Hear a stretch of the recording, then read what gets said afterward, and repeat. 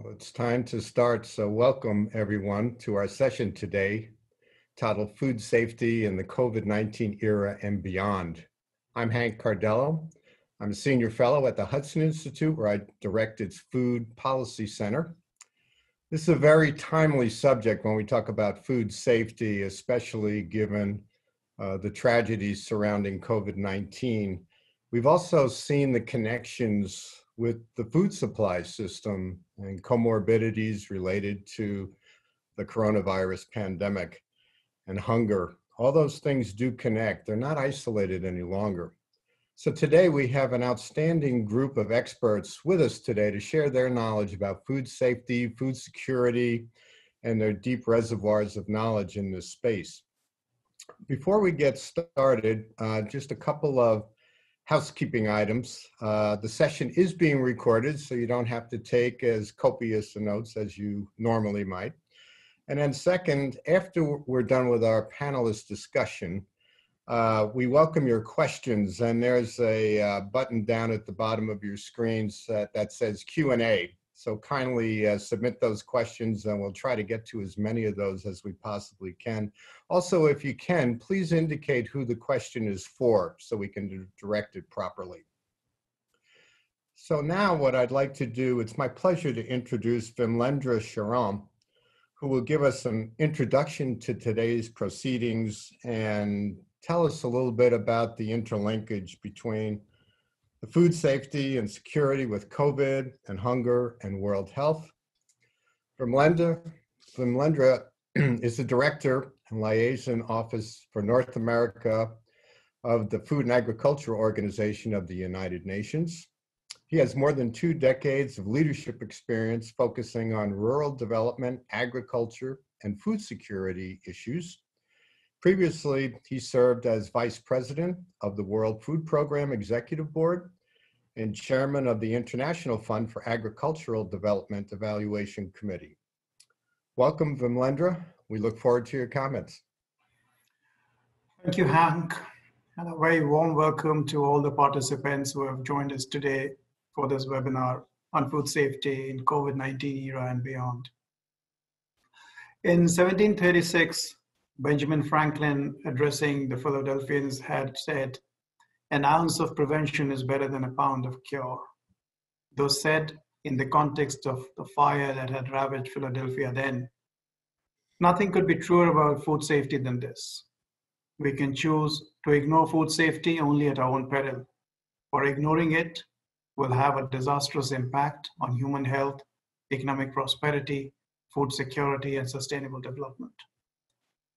Noting that in a world where the food supply chain has become extremely complex and where any adverse food safety incident has global negative effects on food security, public health, trade, and economy, the United Nations General Assembly, at its 73rd session in 2018, designated 7th June as the World Food Day. Cognizant of the urgent need to raise awareness at all levels and to promote and facilitate actions for global food safety on the basis of scientific principles, they called upon Food and Agriculture Organization of the United Nations, FAO, and the World Health Organization to lead efforts in promoting worldwide food safety.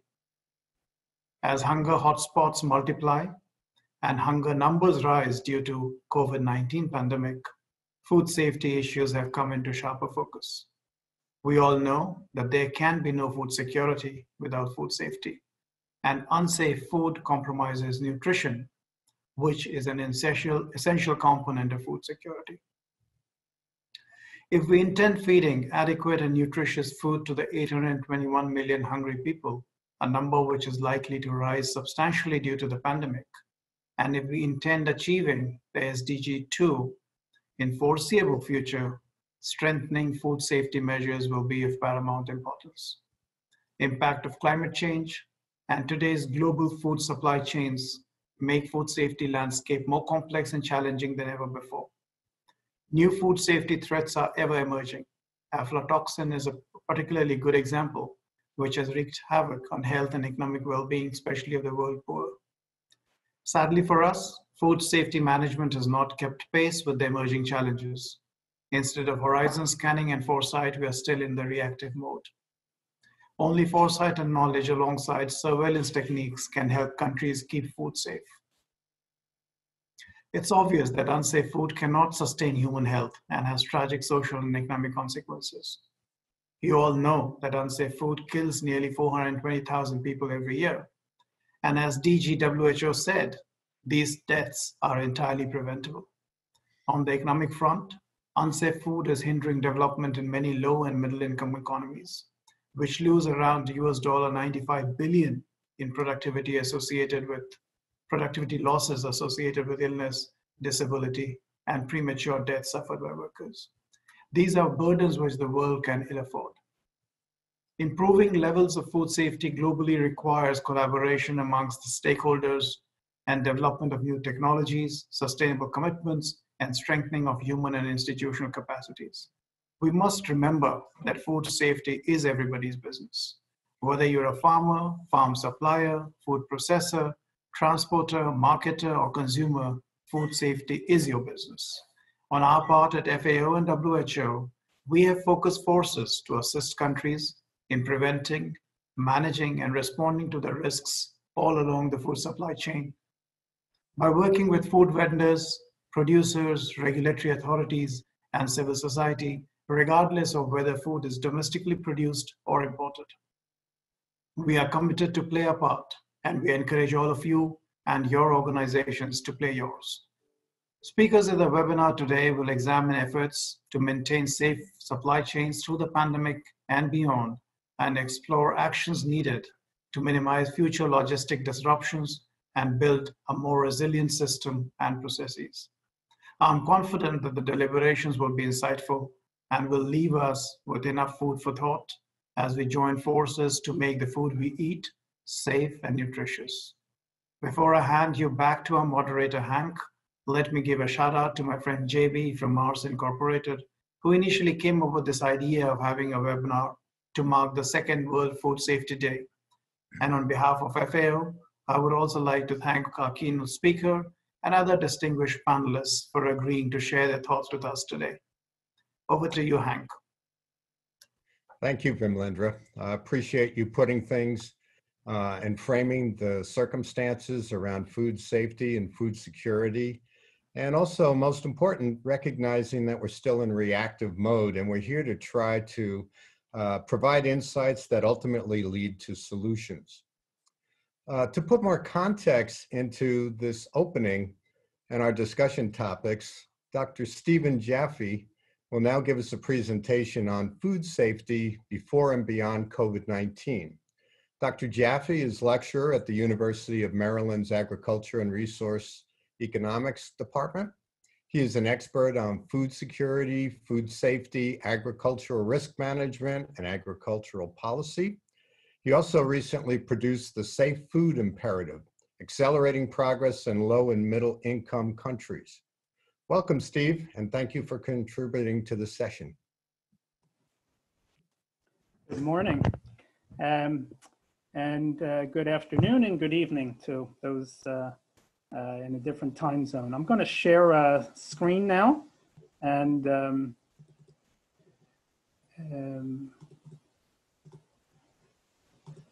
I'll walk through the presentation. So the subtitle of this presentation is Flattening the Curve on Foodborne Illness and Costs in Developing Countries. So for many policymakers in developing countries, food safety is really the image on the left. Food safety is a highly technical issue pursued by specialists. But as most of you on this webinar know, that food safety is really the result of the actions and inactions of many stakeholders operating in very diverse environments, and that public policy can influence those food environments as well as the awareness and capacity and behavior of the food system players. And food safety is certainly more than test results or even managing foodborne illness outbreaks. Food safety is critical to achieving sustainable development goals. It's foundational to realizing goals related to poverty, hunger, and good health and well-being, and it's integral to quite a few of the other SDGs. Until quite recently, when food safety has been on the development agenda, this has been predominantly in relation to trade and market access concerns. And these are much more visible. And we see these where trade is restricted or consignments are rejected. And the sort of political economy around this is that on the trade side, we tend to have much better organized lead companies and as well as farmers. The costs and impacts are borne by them, and they have the ear of policymakers. And the roles in terms of public oversight are actually quite clear. On the domestic side, we don't tend to have consumer organizations in developing countries. The responsibilities on the government side tend to be split between multiple ministries and agencies. And the burden of foodborne illness falls largely on people that don't have a voice, whether this is the poor or children. So we have this sort of iceberg phenomenon of the visible impacts, the trade impacts, and that tends to be the target then of many interventions, especially development assistance interventions. And below the surface are the larger yet often invisible or unmeasured domestic impacts. So we're getting more visibility now, both from sort of recent analytical work and on-the-ground work that FAO, WHO, and others are doing. On the analytical side, the big breakthrough was the 2015 publication of the foodborne disease reference group supported by the WHO. And that's where we're getting these global estimates on foodborne illness of 600 million foodborne related deaths, with the vast majority of these occurring in emerging Asia and Africa. And also with children bearing a disproportionate burden. On the right side, 2 years ago, we came out, the World Bank in affiliation with other institutions, we looked at it more from a social science point of view and an economic point of view, and we estimated the annual costs to developing countries in terms of productivity loss and or treatment costs of $110 billion, that these costs are very closely linked to sort of a stage or level of development, and that we put the domestic domestic costs of unsafe food at 20 times that of trade-related costs, and if you, in the context of sub-Saharan Africa, something like 50 times the costs. In the Safe Food Imperative, we outline what we call a food safety life cycle, where we're trying to relate the economic impact of unsafe food to levels of income and the pattern in sort of agri-food system transformation. And we ask the question, is this sort of an inevitable trajectory, or can countries through foresight and planning and preventive measures flatten the curve on foodborne illness and its economic impacts? So basically for low-income countries, which we call sort of traditional food systems, staple foods, starchy staples are the dominant position in the diet. Food value chains are generally short, a lot of self-provisioning of food. A lot of the food safety issues derive from unclean water or animals. And generally, the sort of key food issues still for low-income countries are availability and affordability. Capacity of food safety is low, but also the effective demand for safe food is low. The situation changes quite dramatically for lower middle-income countries, which are the transitioning ones.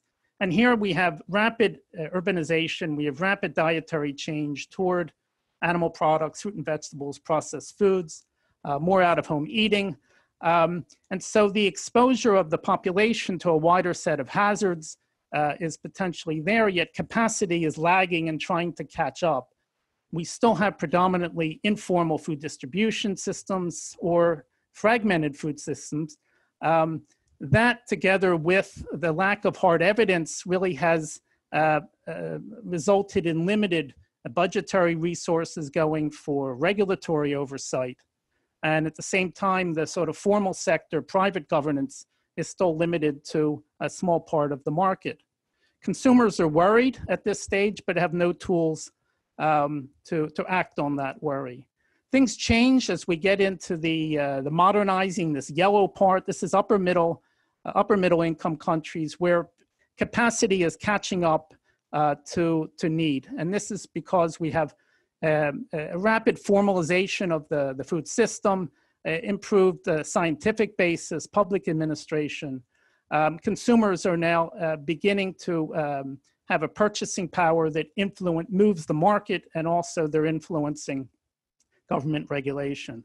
So we laid out basically a scenario where things would actually get considerably worse for today's low and lower middle income countries if we were operating in a business as usual scenario, but that this is not inevitable. So what is business as usual? For many countries, pre-COVID was really a lack of a comprehensive national policies, priorities, and programs in food safety. That the capacity was sort of fragmented as well as uncoordinated, both between ministries and between central government and decentralized government. Investments would tend to happen with projects and not necessarily be linked to one another. Much activity has been sort of more in reactive mode after the outbreaks, after the export restrictions. So a lot of firefighting happening rather than preventative measures. And on the regulatory side, sort of a method of approach which is sort of seeking out where there's violations, non-compliance, and punishing the violators rather than enabling compliance. So we have a sort of legacy of a deficit of data, of direction, of accountability, and of trust. And all of these are now accentuated in the context of COVID. So in terms of underinvestment, here's just one illustration.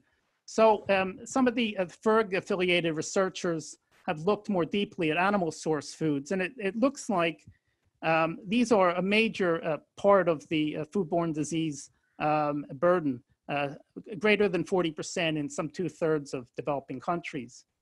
And then when we look at the OIE veterinary service assessments, about a dozen of their indicators relate very closely to food safety. And what we show here is that the distinction between the upper middle income countries, which is in the orange, and the lower middle and the low income. Basically, for these areas, a very small proportion of low income or lower middle income countries have been deemed to have adequate capacity in these dimensions of the veterinary services, which are highly related to food safety management. And here we're showing that actually capacity matters and matters a lot, and that low investment for developing countries is actually a very costly thing. And what we show here is the vertical part is animal source food dailies, disability adjusted life years. So this is the burden of unsafe animal products, the illness and premature death. And on the bottom is an index of these capacities of food safety related to animal products. And there's a very clear relationship here. The countries that have invested have a much lower burden, and the countries that haven't have a much higher burden. And this is not just related to higher income. Some of the countries that are doing rather well are either lower middle income countries. So moving forward, we advocate, consistent with sort of the messaging of FAO and WHO, really thinking about a model of shared responsibility, where the current model is more top-down. Government sets the rules, private sector sort of marches to those rules, and consumers are largely passive or angry on social media and not really playing a role. And it's much more about the three segments all playing extremely important integrated roles. And much of what government is doing is not only controlling, but is facilitating the ability of business and of consumers to play their role. So on the right side, we have the inspector offering the carrot rather than the stick. So regulatory delivery needs to be a combination of enforcement, but also advice and encouragement and motivators for vendors and small businesses and whatnot, and various programs for them to be compliant and not just be the recipients of fines. So governments need to invest more and more smartly in domestic food safety. Very important is the scientific basis, the human capital basis. These are really the foundations to balance hardware with software, for example, labs, but really the protocols and the quality management systems. Synergies are quite important between food safety and environment, food safety and nutrition, food safety and animal health, and monitoring the impacts better to be able to calibrate investment. We think in the sort of post-COVID world that really the One Health approach is going to be need to be strengthened. We have it on paper now, and I think devoting more resources and more effort to operationalizing this on the ground is essential. We do have a roadmap for that. 2 years ago, this operational framework was developed in quite detail about how countries can go about pursuing this, which really combines surveillance and oversight and technical support across animal health, human health, and environmental health, and where they intersect. And in addition to governments sort of investing more smartly, it's really important to leverage private initiative and investment. And this is in areas of knowledge, infrastructure, practices, conformity, assurance. So finally, but basically we look to a world of flattening the curve twice. So one is flattening the curve on the COVID pandemic, and the next is really to the strategies to flatten the curve on foodborne illness and its economic costs. And so going into COVID, basically the situation was food safety awareness and capacities were highly underdeveloped in many developing countries. The vulnerability we saw is especially high for lower middle income countries, given the rapid change happening demographically and dietary. And that the pandemic has certainly accentuated these weaknesses. So countries coming out of the pandemic need to strengthen the foundations for coherent food safety and One Health systems, as well as build back better the infrastructure and supply chain relationships. Thank you very much. You can see, if you go to this website, you can find the report that I just referred to. Thank you. Thank you so much, Steve. What great insights as a cornerstone for our discussion today. And what I'd like to do before we move on, I have a quick question for you. In your charts, you showed quite a bit of diversity across developing countries. And it really suggests that a one-size-fits-all really won't work as we try to approach, let's call it practical solutions to this. Do you have any suggestions for your colleagues as to how they might approach this on the food safety system? Yeah, okay. So look, we have a number of sort of key principles that we think should be applying across countries: the shared responsibility, being preventive oriented, applying risk-based principles and whatnot. All right, so that's okay, that's your start, but then each country should be doing its diagnostic, its current situation, where the hotspots are, where the pressures are, and sort of develop sort of a realistic scenario. And maybe this is a 5 to 10 year orientation of how stepwise countries are going to advance this agenda. And WHO in the regional strategies that it supports often is dealing in sort of the same language of a stepwise approach. So we look at that in Safe Food Imperative. We broke it down by these different stages, and we looked at risk assessment, risk management, communications, and for each sort of step, what might be greater priorities for such countries. And as you sort of move through that progression, clearly you're going from maybe more qualitative to more quantitative, from more sort of pilot initiatives to more mainstreaming, from narrowing in on certain hotspots to later on having just more systematic collection of data that gives you the bigger picture. So what is feasible from a policy and a technical point of view for low-income countries it will be different for countries moving forward. So having a sort of a 5 to 10 year stepwise strategy is sort of what we advocate, and we laid out some specifics, but this is really something that is best done at a country level, facilitated with multiple stakeholders. All right, thank you, Steve, and thank you so much for providing this background to our discussion today. And now it's time for our panelists to join the conversation.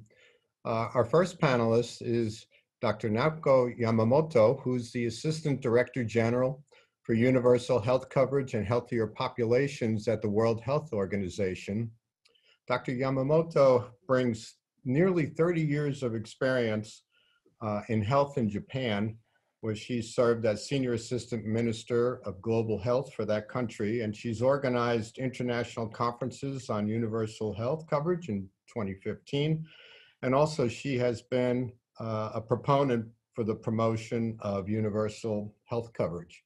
So welcome, Dr. Yamamoto, and we look forward to your comments. Thank you, Hank, and thank you very much for giving me opportunity to join this webinar. So let me start. I cannot agree more or emphasize more what Steve said that in his lecture, that the foodborne diseases have a significant impact on public health. And also the food safety is a key to achieve SDG goal. He mentioned several goals related to food safety. So in my intervention, I would like to say 3 issues. First, vision of the global food safety strategy. At the WHO Executive Board meeting this year in February, member states has a resolution named Strengthen Effort on Food Safety. This is a resolution as endorsed. The member state asked WHO to come up with the global food safety strategy. That's exactly same understanding and concern from the member states, as Steve exactly said that in his lecture. So member states asked WHO to 4 main issues. They request that create new WHO global strategy for food safety in coordination with FAO and in consultation with member states and OIE. Second issue is create a coordination and continued coordination mechanism with FAO's and WHO's strategic effort on this area. Third area is update the global burden of foodborne disease report by 2025. Steve mentioned about the data with 600 million people illness, and that data is 2015, and we need to update. And also continue the leadership and partnership with FAO and other partners, Codex Alimentarium, InfoSum, it is International Food Safety Authorities Network, or Food Safety Infrastructure, New Technology, and Response to the Emerging Risk. This is a request from the member states, and our vision of the strategy is to provide safe and healthy food for all, and protect consumers' health by strengthening national food safety system. National level is the most important. This is one issue, and we are going to work together, all partners. So if you have time, we would like to continue the discussion later. Second issue is nutrition and food system during COVID-19. Again, the previous speaker has already mentioned about the negative impact of the COVID-19 in this area. And also Tuesday, UN Secretary General launched we call policy brief on the impact of COVID-19 on food security and nutrition.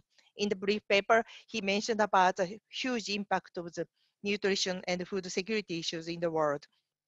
And WHO is going to work with UNICEF, FAO, and WFP to launch a call to action to address this crisis soon. And of course, we talk about we need this COVID impact many people, like food factory, local markets, food supply chain, and so on. So WHO is issued several documents and guidance for example, like how to deal with the COVID-19 and food safety and food businesses, and we issue the document, provide advice and recommendation of national food safety authorities to optimize food control function and prioritize their action, because it's many issues happen in COVID. Third issues, I would like to talk about post-COVID-19.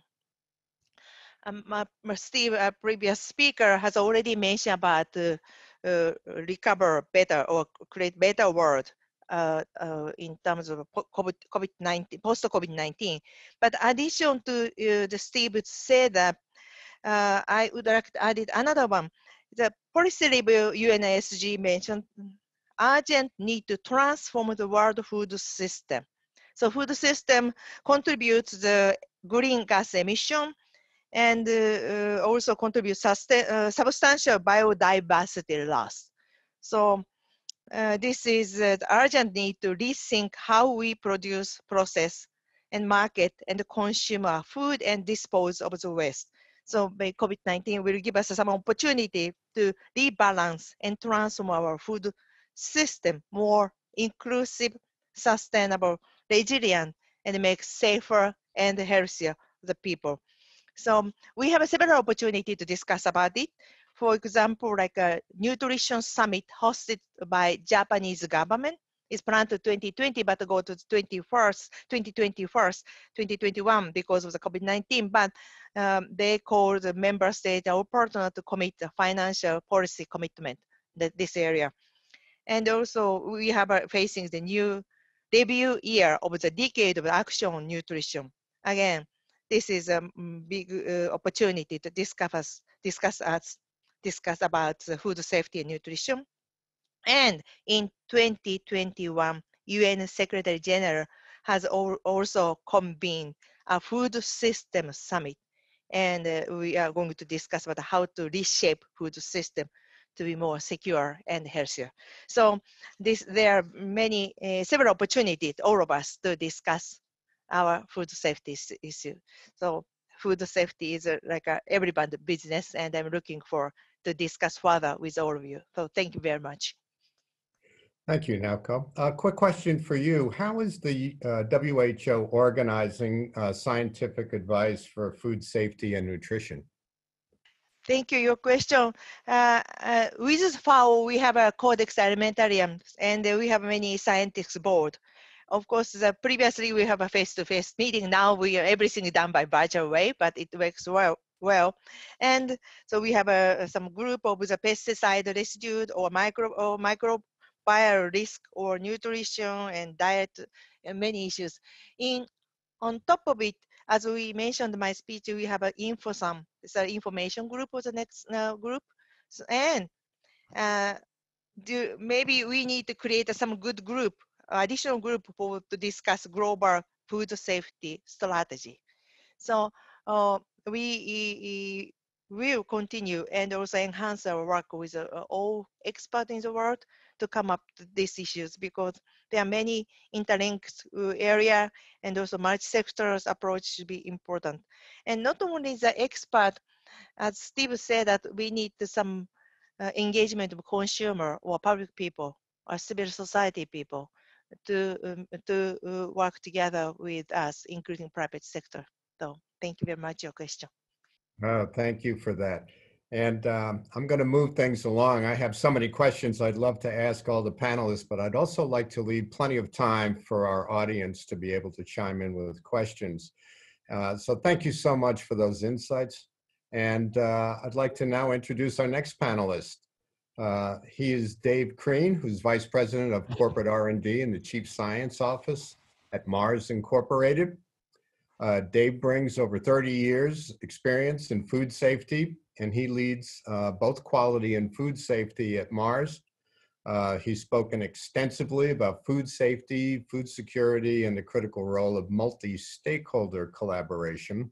He does represent the company with organizations such as the National Academy of Sciences and the World Health Organization, and he'll bring an industry perspective to this conversation. So, hello, David. My pleasure. Please go. Thank you, Hank, and it's an absolute privilege to be here today. I'd just like to start off by saying that I think we all have in our thoughts the millions suffering with COVID-19, those who have passed, those who have experienced economic consequences due to job losses, and the many more families and communities who will likely face greater food insecurity and malnutrition hardships. We stand in solidarity with everyone seeking a better world tomorrow, grounded in the fundamental human right of access to sufficient, safe, and nutritious food. At Mars, we believe everyone has the right to safe food. We see food safety as pre-competitive, and we believe we have a responsibility to collaborate and share our insights, experience, and knowledge, while recognizing that no single organization can tackle global food safety challenges alone. We cannot underestimate the significant food security and food safety challenges brought by COVID-19. What we're hearing is that the virus is converging and potentially accelerating global food supply issues. Hunger and COVID-19 are a deadly combination. The World Food Programme estimates that the global pandemic could mean extreme hunger for up to 265 million people this year, twice the number who were already suffering from acute hunger before COVID-19. This is a devastating situation, which WFP leader David Beasley has referred to as a problem of biblical proportions. It's the most vulnerable who are impacted the most. Generally, in the broader global food supply, I think many of us are seeing what I can summarize with one word as instability. Interruption of supply, sudden changes in buying behavior, logistics difficulties, and unpredictability. These issues combine to challenge the effectiveness of our supply chains today and into the future. Instability is exacerbated by difficulties in moving materials across borders, lack of additional capacity in the system, for example, insufficient storage facilities, key supply workers unable to work because of the risk to them, their families, or unsafe working conditions due to not being able to socially distance. Breakdown of process and planning. Business process thrives on stability. If things aren't predictable, it's very difficult to plan. Pricing volatility, rendering operations financially unsustainable. And very worrying for me. These conditions are all ideal conditions for increasing the threat of food fraud and adulteration. The ability to respond to and mitigate these challenges often exists in developed countries, but in developing countries where resources are more scarce, these challenges may become critical failures. COVID-19 provides a stark reminder about the fragility and importance of food supply chains across the world, especially in developing countries. We have a responsibility to learn from this crisis. Learn quickly so we can manage the current impact of the COVID-19 crisis on food supply chains today. Learn deeply and fundamentally so we can ensure we capture and apply insights to increase food supply chain resilience ahead of future crises. And leverage that learning so that we can better address existing challenges like food safety and food security. The Edelman Trust Barometer special report on the COVID-19 crisis showed that 78% of respondents believe that business is a critical ingredient of defense against the virus. Recently, David Nabarro has encouraged business to be a role model and partner with authorities on pre-competitive collaborative initiatives to help make systems more shock resilient, help make food and medical supply chains resilient, and do what business does best, respond fast. In a crisis, the pace of innovation often increases. Necessity is the mother of invention. In addressing COVID-19, we have seen unprecedented pace and focus, the speed of research, the rate of information sharing. I'm astounded to see that we have 60 vaccines going into clinical trials by the end of the year. We've seen the power of new technologies such as whole genome sequencing. We've seen the power of global and rapidly forming global integrated collaborations. by business, governments, universities, and aid agencies. These are lessons that we can take forward. And in closing, I would like to emphasize the following key challenges that must be addressed. Timely and transparent collaboration is essential. We must redouble our efforts in food safety with pace and focus. We must work as a coalition of regulators, NGOs, universities, and industry to share food safety research information much faster. Our goal is clear. We must ensure safe food for everyone. Thank you, Hank. Yeah, thank you, Dave. One of my key takeaways was the word instability sticks out to me. And you reference potentially the advantages of partnering between industry, the private sector, and non-private sector. How can we address this? And come up with real-world solutions that work both for industry, but also most importantly for the public health? Yeah, I think, when I talk, Hank, about food safety being pre-competitive, I think what we've got to recognize is, if you're in business, you need your products to be safe. If you've got brands, consumers won't trust brands that aren't safe. If you want to build your business, you've got to develop that trust with consumer. Safe food is key in all of that. And therefore, being able to share the approach to food safety so that all parts of the food supply chain are impacted, you're actually raising the water level for everybody and all boats float on the high tide. And so the argument to do this from a business point of view, I think, is pretty clear. I think the challenge is, how do we organize so that we can collaborate effectively and meaningfully? It's a massive challenge. And we haven't always got the right resources in place. I mean, one of the things we've done at Mars is we've recognized that research is critical, and we've invested in a global food safety center that we opened in 2015 just outside Beijing in China. And being able to publish that research, share the learnings that we have, and also bring people in to connect, to partner, and also for training is proving to be massively beneficial. But it's a small thing. It's a small thing. It's important, but we need to replicate that model, I think, around the world. All right. Thank you so much, Dave. We really appreciate those insights and comments. Our next panelist is Vincent Doumeizel. Vincent brings a different type of experience to this panel. He has 20 years experience in food testing, inspection, and certification. He now leads the charitable objectives of the Lloyd's Register Foundation by funding innovative projects to drive safety in the food supply chain, partnering with groups like the UN Global Compact, the FAO, the World Bank, and other NGOs. They are concentrating right now on food safety with the objective to contribute to enable a safe and sustainable food supply to feed the world, not only for today, but looking forward to tomorrow. So welcome, Vincent. We look forward to your input.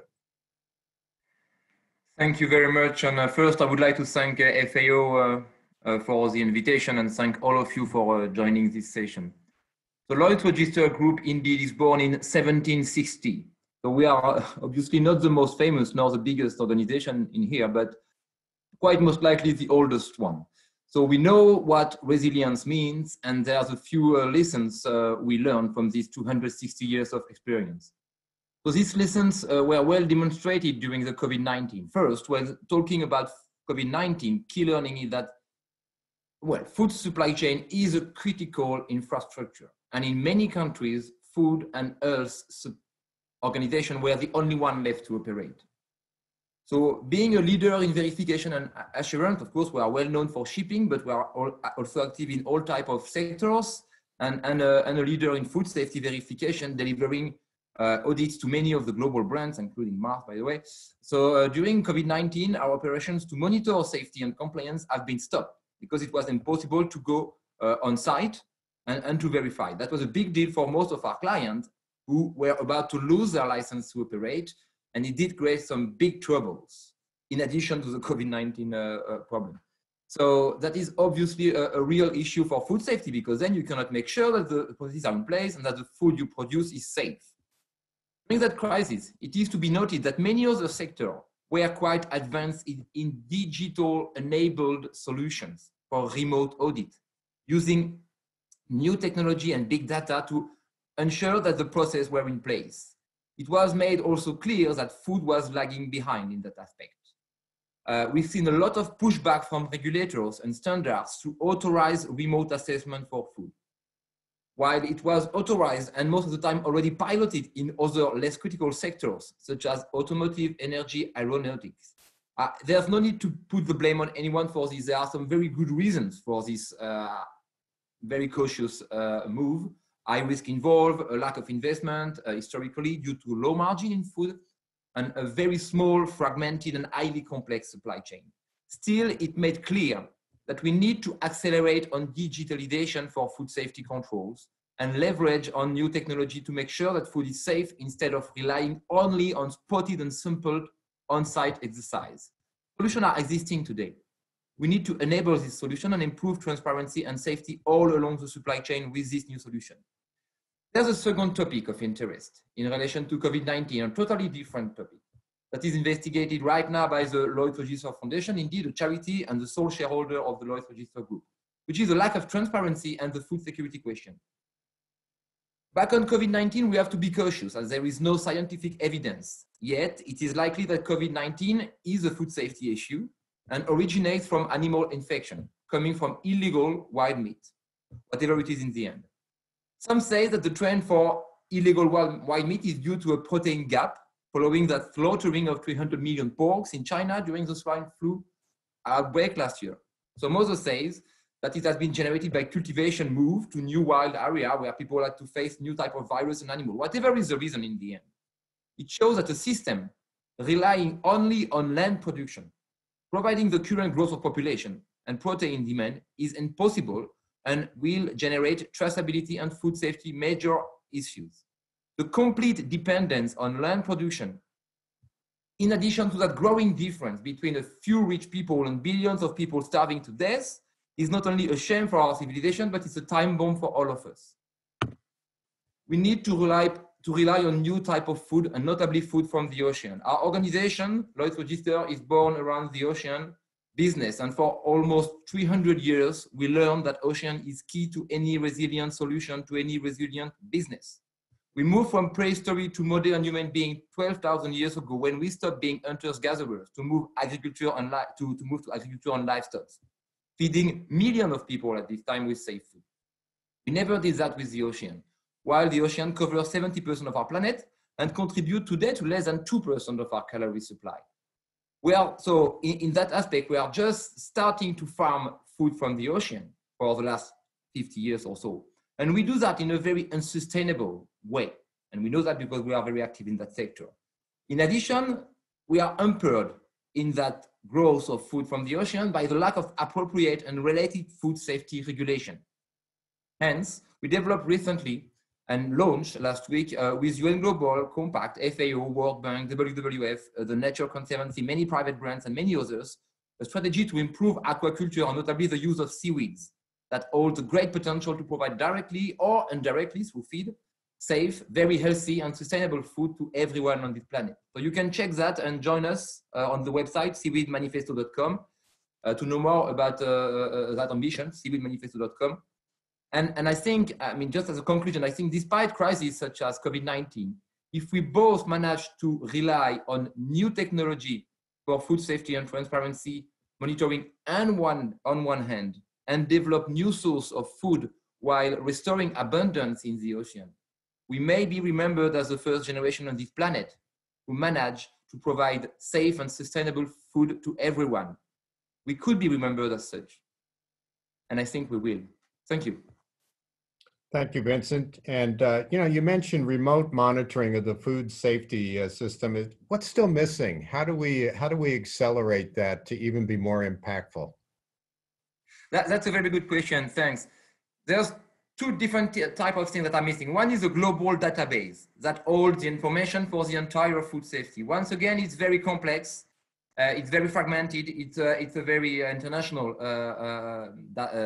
supply chain. But we need to have multiple or several databases with the global information on that. And so we can enable traceability, and we can have access to each and every food producer and food manufacturers and so forth, and track this entire supply chain. That's one thing, and a lot of innovation, blockchain being the most trendy one, could enable that type of solution. The second type of thing that we need to enable is a way to aggregate the big data that we have on the food supply chain and make it available for food verifiers, basically. And also there's a missing link somehow that we are actively working on at the moment, which is the phygital, because blockchain may be very active for and efficient for insurance of currencies, but food is a perishable asset that can be substituted.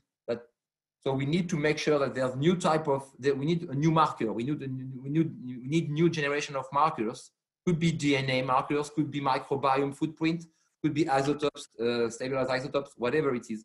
But we need to enable the connection between the digital record and the real food. I think that's what is missing. But once again, innovation, just like your smartphone, is not just only a protocol, an internet protocol. It is the aggregation of many innovations. So there will be a lot of, there is actually a lot of innovation that are coming together. And more importantly, what we need in the food supply chain to make it happen is to work together. It can only happen if we are all together. All right, thank you so much, Vincent. Very unique perspectives to the conversation. Our final panelist is Dr. Jeff Lejeune. Jeff is the Food Safety and Quality Officer for FAO. He is an expert on pathogen contamination of food. Jeff was previously with Ohio State University, where he was professor of food safety and the program head at the Food Animal Health Research Program for that institution. Jeff, welcome. We look forward to hearing from you. Thank you. I'm pleased to be here, and thank you all for staying tuned to this interesting conversation.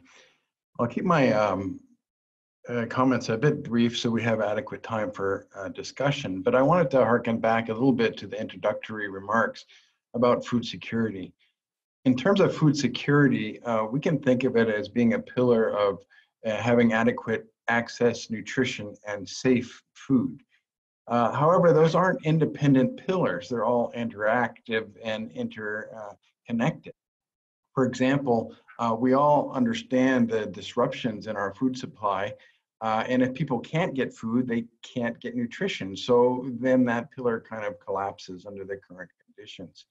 The current major crisis that we're facing right now is some interruption in the access to food, or disruptions in the food supply, either due to illnesses of agricultural workers, because of unsafe working conditions, or even the absence of supplies, supply chain management, where people cannot get seeds, cannot get fertilizer, cannot ship their products to market, and which interrupts. So there's adequate food, but it's getting it to the people, which results in a food security issue.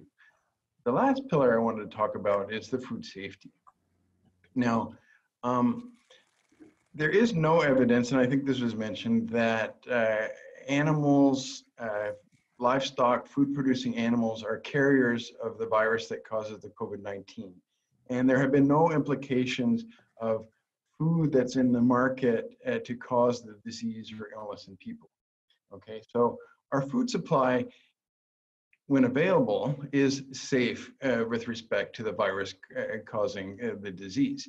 Nevertheless, it's still critically important. I don't know how much I can't underscore this statement, that we maintain those controls in place to keep our food supply safe. That is the personal hygiene and the environmental sanitation throughout the food chain. These principles are well documented and can be found, for example, in Codex Alimentarius documents on best practices for general principles for food hygiene, or the control of viruses in meat. So it is important to keep viruses and other pathogens out of the food supply. In fact, and this number came up before, 600 million people fall ill to foodborne illnesses, okay? And we all understand the impact of the health impact of COVID-19 on people and the taxation that's putting on our public health systems. So the last thing we need right now is more foodborne illnesses to kind of further tax the health system.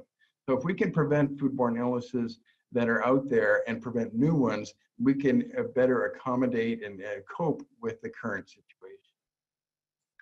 So the last point I wanted to make, it deals with what lessons we have learned. What do we go to and where can we come from?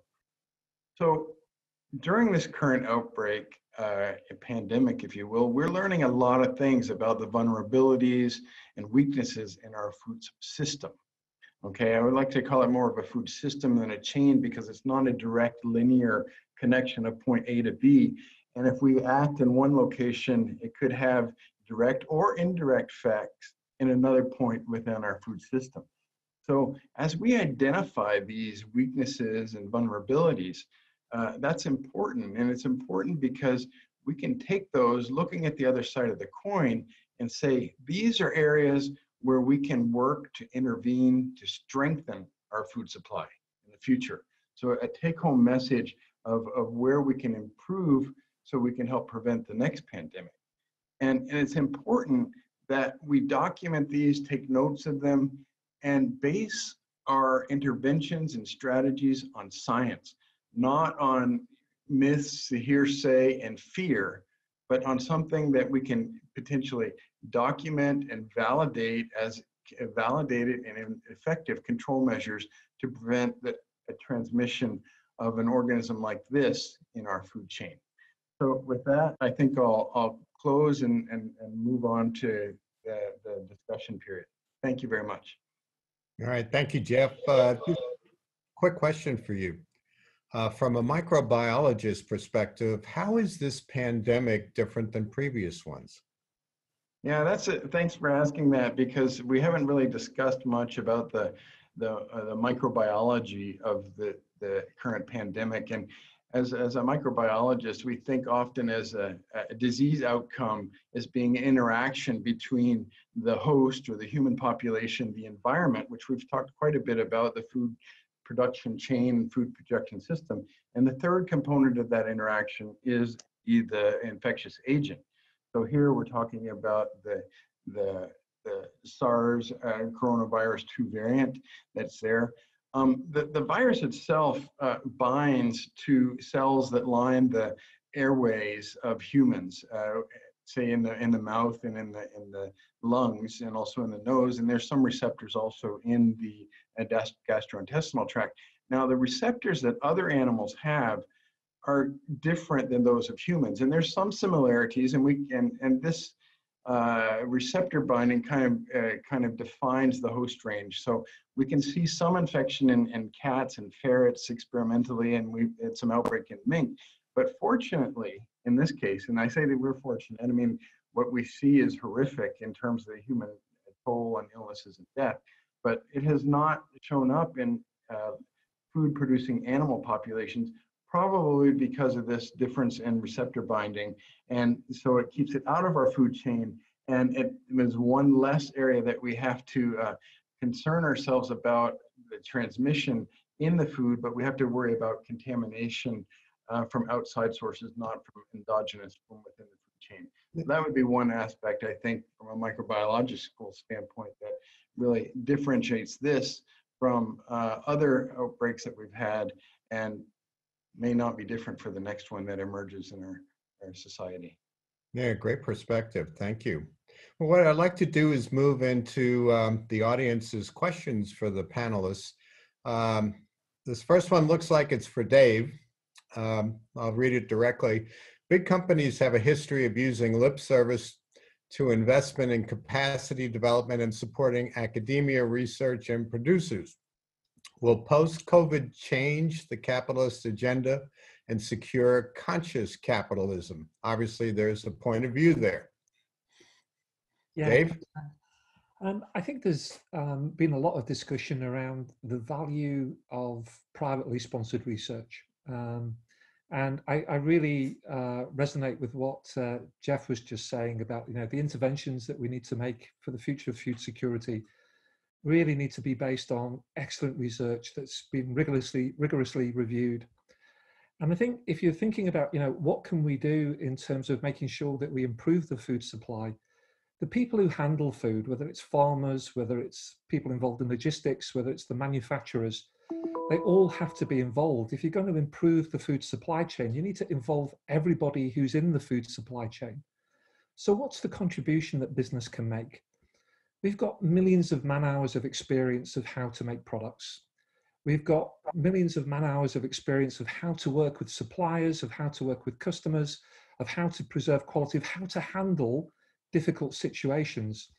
And so if we can find the right way of sharing that experience, and also through that experience, identify where are the right areas that we should be researching for the future, I believe that's a very open, a very transparent, and a very honest contribution to make.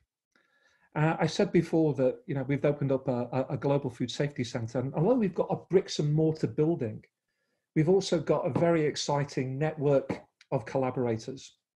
We've got a very clear science policy. And whatever the study is, whatever we do, we publish the results, whether they're good or they're bad. And we're asking questions, not because we want to influence the outcome, but because we want to know the answer, we want to share that data, and through sharing that data, we can make the food supply chain safer and more sustainable. If we don't get this right, and it was nice to hear Vincent talk about, can we be the first generation to actually solve sustainability in the food supply sense?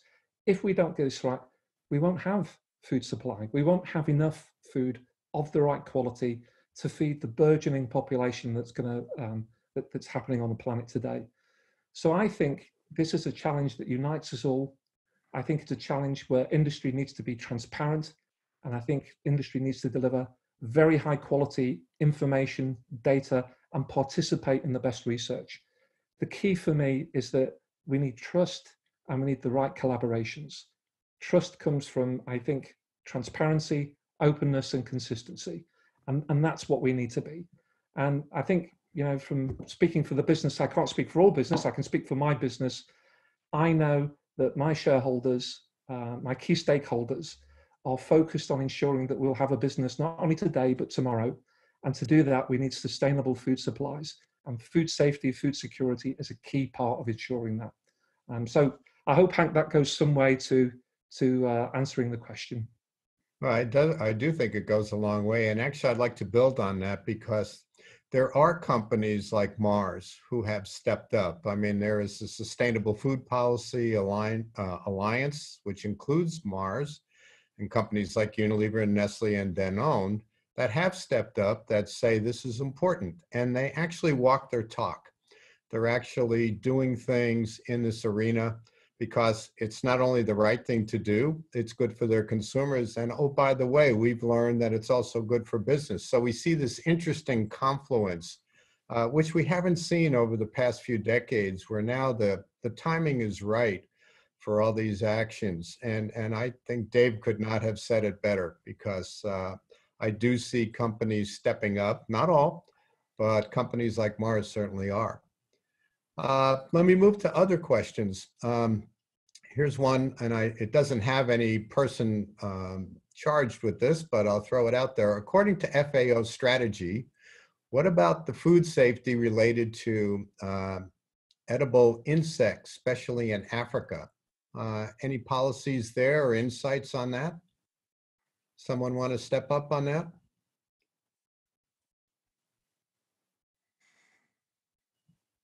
I guess I can. Can you hear me? Yes. Certainly. And chime in here a bit. It has been brought to our attention that people are moving, well, let's just say insects have been consumed for millennia by people around the globe, more in certain cultures than in others. People are looking at edible insects as a potential source of protein that could potentially be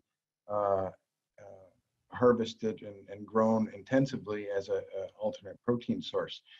And so it is on our radar. We are kind of exploring. And again, I think what we need to be doing is from a scientific approach, gathering that data, looking at it, and making assessments, again, based on the science that's out there.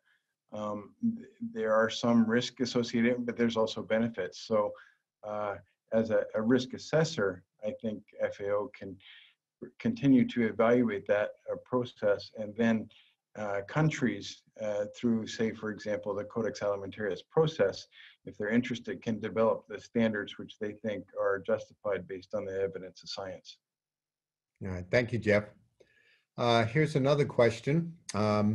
What role and its significance do you see controlled environment agriculture like aquaponics playing as a solution to the issues that have been identified today? Anyone want to take a stab at that? Yeah, I do if you want to. Yes, please. Yeah, well, we see, and that was a part of what I explained, the future of aquaculture around integration of multi-trophic, indeed, and aquaponics being one of them. Clearly, there's a lot of challenge to do that in open sea and in the ocean. But I think that we need to understand better, indeed, the interaction. We have relied way too much on monoculture over the last 12,000 years. And I think we need to understand the interaction between different cultures, and it's even more important in the ocean. And I think that it goes beyond sustainability somehow in the ocean. We need to talk about restoration, but because, well, we are the first generation to know that there's a big biodiversity loss that is taking place right now. So if we don't do it right, not only we will produce less food, but we will lose a lot of biodiversity in the ocean and on land. So we are beyond sustainability. I think it was a word saying that sustainability is a 20th century word. We are beyond that. No, we are into restoration. We need to restore the environment. We need to restore this ecosystem to produce more food and to restore abundance, be it on land or in the ocean. And I think that this kind of very well controlled environment, very carefully monitored environment are absolutely key to restore that abundance in ocean and on land. All right, thank you, Vincent. Question here on genetics. Sarah, I'd like to know if any steps have been taken at the genetic level for food safety, mainly for this pandemic. Anyone have any opinions on that? Jeff, is that something you have some thoughts on? I guess I'm not quite sure in terms of the question. I mean, I mentioned disease outcomes are a result of the host, the human. So are we talking about human genetics, or are we talking about the genetics of the virus? So there's an interplay between two things there that that could actually potentially. I haven't read papers on host susceptibility to the virus, but we do know that there is a massive sequencing kind of program underway to track this virus, to see how it's been spread and how it's slowly changing a little bit over time. But other than that, I don't have any comments. Okay. Let me move to the next question. We heard a lot about sustainable food systems these days, but I was wondering, what does it mean for low and middle income countries? Would this concept be too ambitious for these countries, especially those that still have many shortages in food safety systems?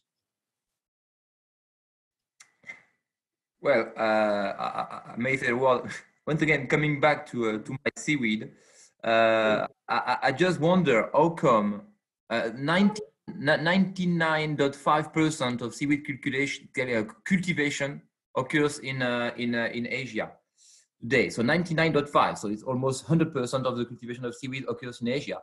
How come only one region in the world has learned to cultivate a resource that does not need land, fresh water, they do not need any chemical, they do not need any investment. It's a very, very low capex culture. So the question is, no, I think we should think out of the box and find new solution, but there should be very sustainable solution available to the poor people. And by the way, in the manifesto, it is stated that and that's why the World Bank is very interested into it. And this type of new culture are seen as a way to alleviate poverty in the world, and even because of out of experience in Africa and Southeast Asia, we've seen that women were benefiting from this new source of revenue. So it's also a source of gender equity, possibly. So I think we should not see the new solution as more expensive than the existing one. Okay, thank you, Vincent. Question for Naoko. Is the WHO going to update the figures of the burden of foodborne diseases? Thank you. The question. As I said that the previous number, I mean, we mentioned the 600 million people, they had the illness of the foodborne diseases. That is come from the WHO report 2015. And I introduced the resolution of the member state to WHO. They asked WHO to revise the data or new data by 2025. So definitely we are going to work with FAO other colleagues to come up with some new data to estimate the foodborne burden, but foodborne disease burden. But most important things, several speakers has already mentioned about data, how to measure the foodborne disease burden, how each country has a good capacity to monitor and measure it. So as a WHO, together with all other partners, with academia, we need to come up a good indicator, first of all. If you see the SDG, Sustainable Development Goal, each goal has some indicator who can use to measure. But for the foodborne diseases, there are, I should say, very few, or like a direct indicator. We don't have a direct indicator. So we would like to work together with all academia and other people to come at a good indicator, but at the same time, we need some good monitoring system in the country. But yes, we are going to devise it because burden is huge. So thank you, your question. All right, thank you. Here's another one. COVID-19 appears to be associated with diet-related chronic disease, such as obesity, diabetes, cardiovascular disease. Do you expect progress in diet-related disease prevention or mitigation? Oops. Okay, so let me say that way, because of the several data show that they are high-risk group, I should say, the disease symptoms getting worse in the group of the obesity or NCD and non-communicable diseases and these people. But we ensure the COVID-19 mitigate the risk of the NCD. We hope that COVID-19 is up to have a trigger or engine to review our healthy diet. But as we discuss here, we also concern not only the chronic impact, but we really concerned about and facing a challenge about food security issues. In the world, David has already said that before the COVID, we have 820 million people are hunger, and many children is nearly 150 million children under age 5 are stunted, and this number is getting worse because of the COVID-19 and food supply. So we need to tackle diet issues together with chronic disease as well, I think. All right, thank you so much. Here's another question for the group. So can we get a view on donated food? It should remain safe, and because it originates from most likely safe food sources, we assume the food is still safe at the point of consumption. How do we ensure safety in the informal sector and with the current food shortages and food donation drives? What experiences can we learn from the UN and disaster management? Let me ask Dave to chime in on the first half of that question. Yeah, thanks, Hank. I think, depending on there's a piece of risk assessment work that needs to be done here, and I think it all depends on the food. So if it's kind of shelf stable, canned things, ambient stable products like pasta, dry rice, those sorts of things, once they're made, they're pretty robust, and provided they're stored in reasonable conditions, they're not going to create much of a food safety issue. And if they're being donated to food banks and that sort of thing, or donated to organizations who are going to distribute them, I think you can do that reasonably safely. I think we've got to be a little bit more careful when it comes to things with short shelf life, and things that are higher risk. So meat-based products, milk, dairy-based products, those sorts of things, we've got to be a lot more careful about. And I think, when we're thinking about donating, when we're thinking about making these contributions, I don't think we can assume that it's coming from a safe place or that it's always going to be safe. And so there's a balance here between making sure we can maximize availability, but also have a basic level of due diligence, if you like, to make sure that what we're actually distributing is safe. And as I say, I think coming back to a basic good piece of risk assessment work could help support those groups in that activity. Just building on your response there, it seems to me that we have a lot of disparate pieces playing here. We have the manufacturers, we have those who distribute the foods, we have restaurants, we have food banks, we have agriculture itself. I mean, they're turning over, destroying vegetables, they're dropping, they're flushing fresh milk down drains. People can't get food who need it. It just seems like we're not in sync. We're not in alignment, even though at least in America and in North America, we have an abundance of food. It just seems that all the parts aren't talking to each other. Do you have a point of view on that? Yeah, and I think it comes back to what I was talking about before. When you introduce instability or uncertainty into the food supply system, I always think of it as a system of gears that are finely intermeshed. And when you get little bits of instability, they don't mesh anymore. And so all of a sudden you're left with products that nobody wants. If you're producing milk and that's primarily going to large cafeterias on university campuses, and all of a sudden that's not there anymore, it's very difficult to switch the cows off. You're still going to be producing the milk, and where's it going to go? Perhaps in time you can say, okay, well, perhaps some of that could become other dairy products, cheese, yogurt, those sorts of things. But you can't just flick a switch and make those changes. And so I think, these are exceptional times, exceptional situations going on. There is more that we could do. And I think with better coordination, with better data and better information about, who needs what, where and when, I'm sure in answer to the question, could we do better? Of course. And perhaps finding a way to kind of build a joint capability between the different sectors that you mentioned would help us to do that. Yeah, thank you for your candor on that. It's a tough issue, I know, not only for manufacturers, but the entire food system. Here's a question that I think our folks from FAO and the WHO might be able to help us with. How can we communicate to governments the importance of food safety when there are so many competing priorities in the region? Or has COVID-19 actually raised the profile of food safety, and can we exploit that? Jeff, you want to tackle that from an FAO perspective? Sure, I'll give it a go. Indeed, I think one of our major priorities is food safety in terms of food security. And without safe food, there's no food security. How we get that message across, I think, is through webinars like this and through other outlets and discussions with countries. I think that the COVID-19 has actually raised the profile of the whole food system in general.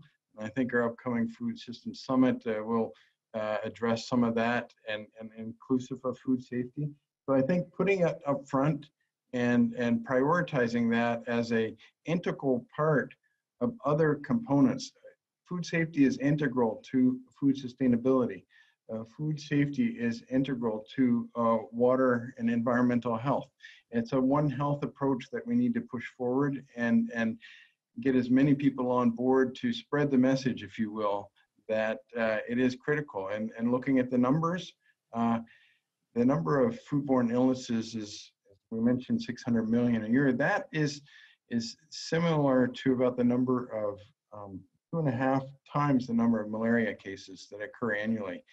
However, we do seem to fall off the radar a little bit, and the issue is that these are preventable illnesses that we need to highlight and bring to attention, and we can make a big impact on health around the globe.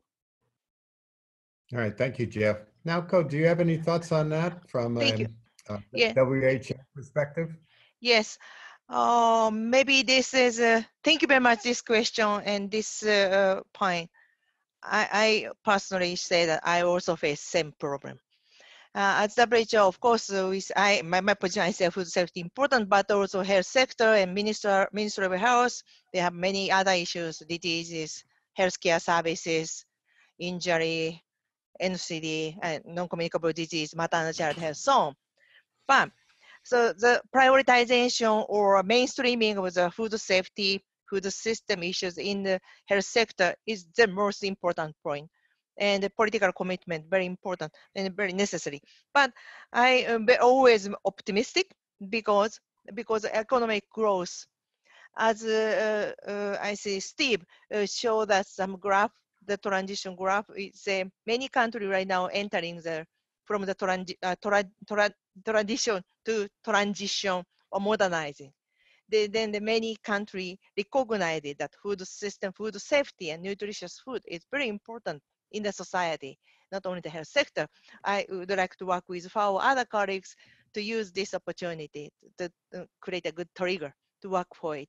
And this is also the testimony from the member states, they recognizing. That's why they come up the resolution I said to my speech. So I hope we can do more.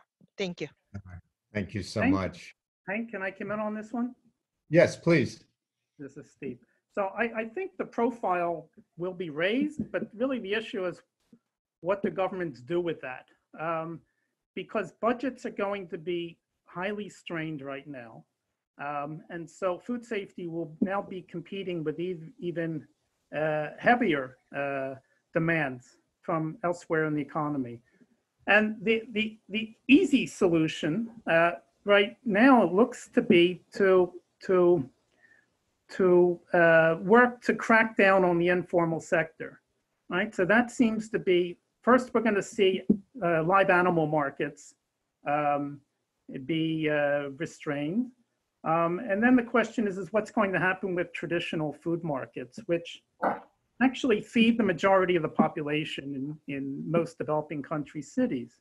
So there's actually a massive challenge now about how do you reinvent rather than crush the traditional market systems.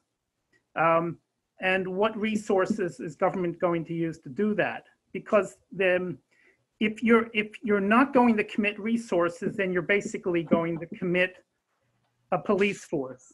And you're going to sweep away the street vendors, and you're going to shut down the traditional markets. That doesn't cost you very much, and you are budget constrained. And that seems to be a solution because it helps social distance and whatnot. But basically, it's going to result in a very severe adverse impact on people's access to affordable, nutritious foods.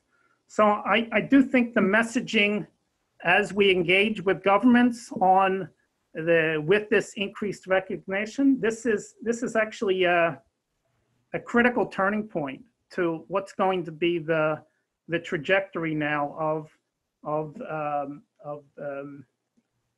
perishable food markets and what course it's going to take. It could take a very bad course in my mind if we're not careful about the messaging and the advice and presenting workable solutions that you can have strong remnants of the traditional market system, but in a more hygienic and environmentally benign way. Because this, I think, is on the minds of policymakers now. Look, the live markets are people's preference. It actually, people prefer to buy in that way.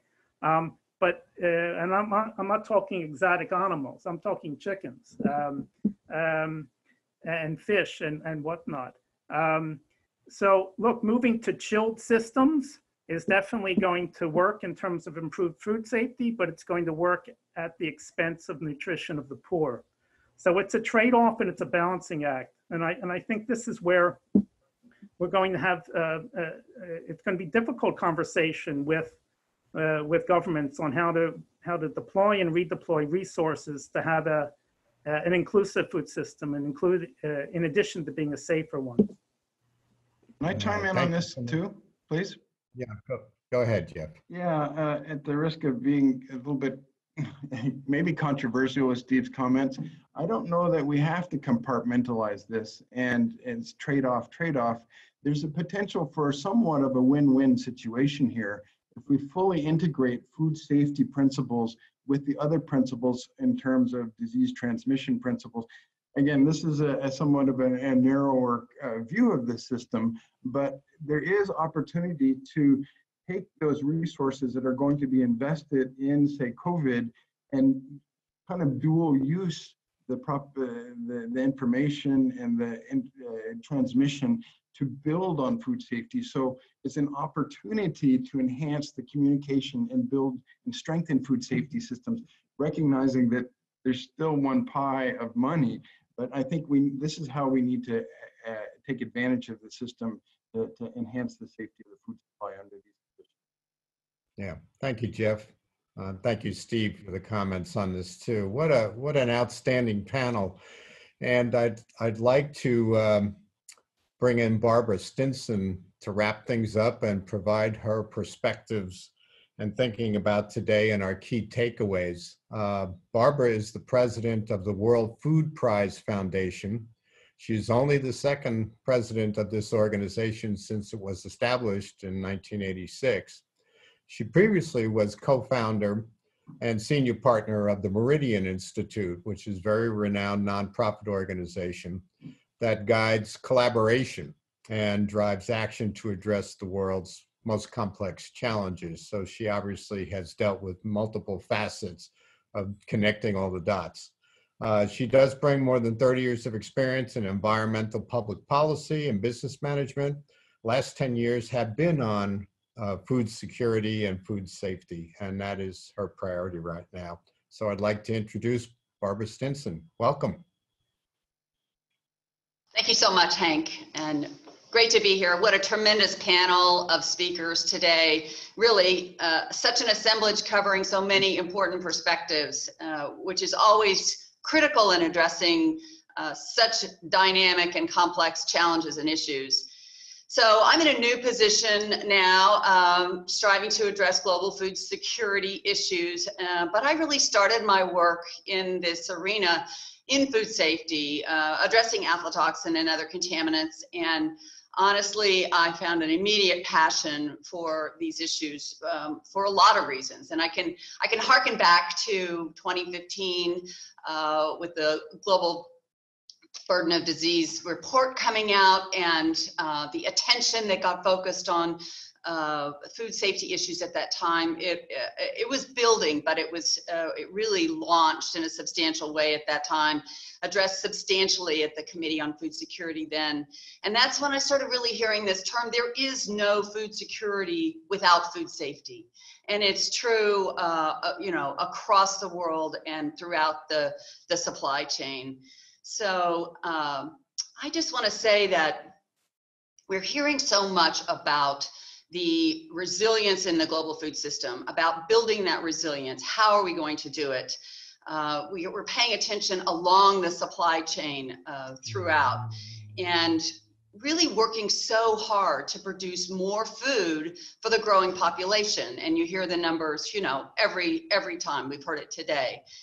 And yet we know we need to reduce food waste. And perhaps the largest area of work and focus that needs to come out, especially in a pandemic of COVID-19, is the attention to producing food that is safe and retaining the safety of the food system that we've built, and really advancing it in all the ways that people have talked about today. This is paramount because we're working to produce all this food, and here it is in the system, and with tremendous challenges to the safety and causing such foodborne disease and other issues. So we see a growing concern. We certainly see public health attention going on, more cooperation.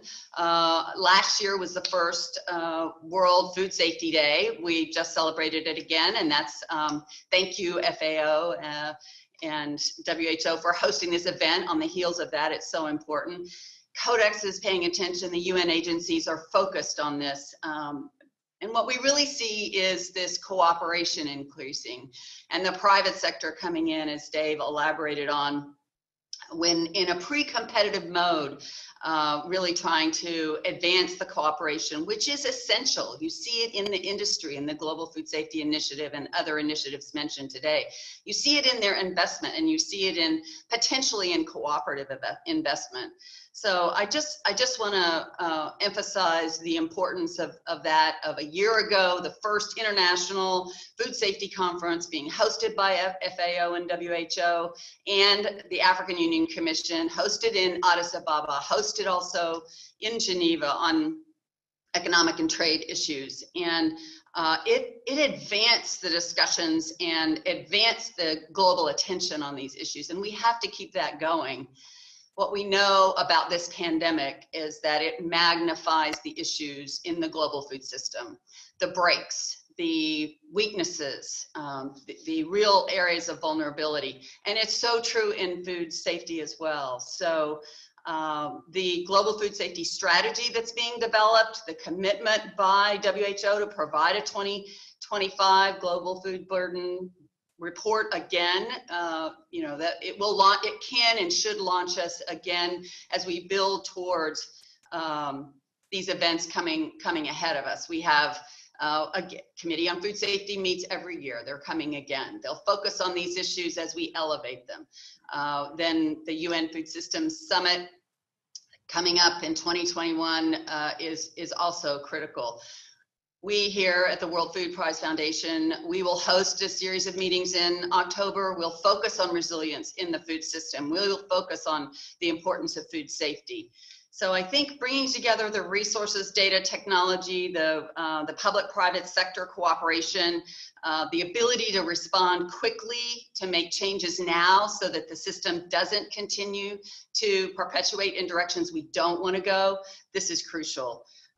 Compliance leadership that you see within the industry is crucial because not every country can manage and monitor compliance. So I'd just like to close by saying this industry and the work that goes on within the public agencies on these matters, it's in a way a model for us on how we can handle modifications to the food system to create more resilience going forward.